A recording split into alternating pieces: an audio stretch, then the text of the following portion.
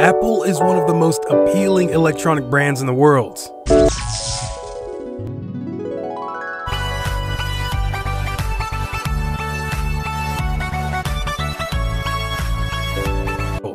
They're known for their mobile phones and computer accessories. Still, it seems Steve Jobs' founded company finally decided to venture into the already crowded automobile industry. The Apple electric car, project codename Titan, is expected to be one of the most technologically advanced cars ever made. What do we know about the Apple car?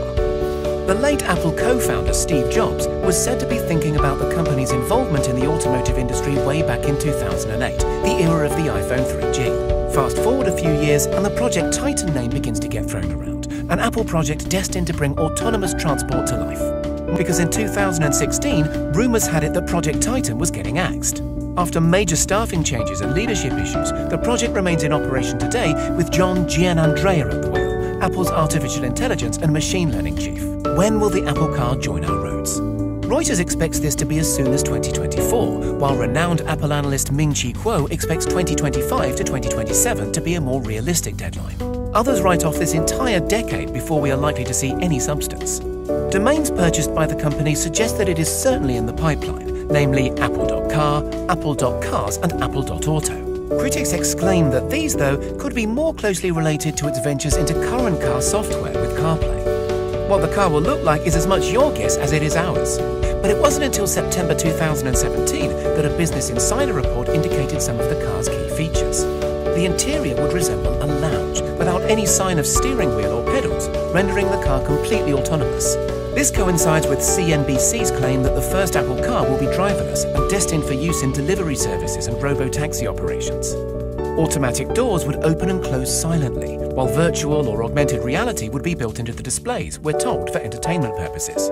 This level of distraction suggests there would be zero driver involvement. Refinements would be made to the sensor modules, such as the clunky LiDAR sensors currently used by auto manufacturers, while spherical wheels would allow the car to drive sideways. Boasting some of the strongest software, processing hardware and artificial intelligence algorithms of any tech company, Apple is already making good progress for a fully self-driving vehicle. What the company lacks is the hardware to make this a reality. Early 2021 has been plagued with rumours of a partnership with Hyundai or Kia, sister companies with an extensive track record for making reliable cars. However, neither company is as experienced with EVs as Nissan, whose Leaf hit the mass market by storm over a decade ago, another company collaborating with Cupertino.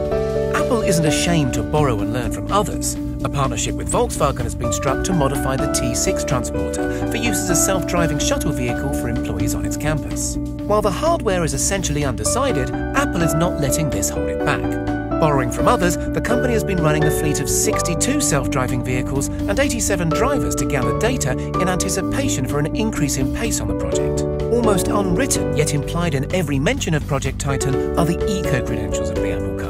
As an electric car, it will have to push the boundaries of current technology and introduce faster ranges and larger capacities. As revolutionary as the iPhone when it launched, the company is said to be working on a new type of monocell battery. This design should allow individual cells to bulk up while freeing space inside the battery pack, thus increasing its energy density. Although the design has been publicly criticized by Tesla CEO Elon Musk as electrochemically impossible, we can say for certain that Apple is working on some sort of technology to increase the efficiency of batteries.